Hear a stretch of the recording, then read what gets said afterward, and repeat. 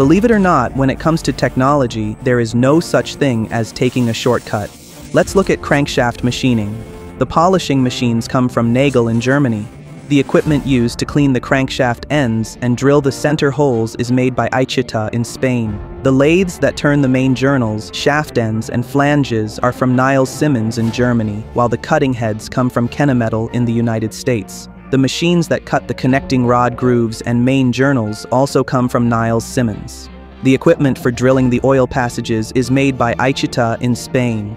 The high-frequency hardening machine that heats and quenches the crankshaft is from SMS Elitherm in Germany. To make the crankshaft lighter, the drilling machines are once again from Aichita in Spain.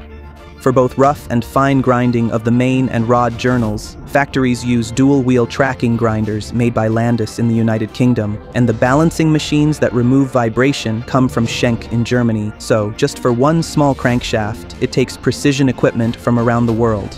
Trying to take a shortcut in technology, that is nearly impossible, because when you rush a curve, you usually end up off the track.